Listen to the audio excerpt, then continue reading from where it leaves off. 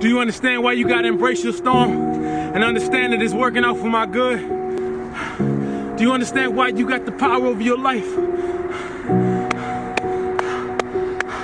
Because whatsoever a man thinketh in his heart, so is he. Who do you say I am? Nah, I don't think you caught it. What is your perception of God? So how you see God is how you see yourself. Who do you say I am?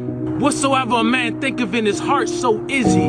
If God is in me, how I see me is how I see God. So how do you see my dog? Do you see him as he's more than enough? I'm no Bible scholar, but I'm pretty sure he says all things work out for the good of those who love the Lord. So how I see my God is to the level of how I trust my God. Switch the cloth. How you see your God is to the level of how you trust your God. And because God is in you, if you don't see him as an overcomer, if you don't see him as able to do all things, you sure as hell won't see you as able to do all things. And since all things are possible to my dog, then all things are possible to me. Whatsoever man thinketh in his heart,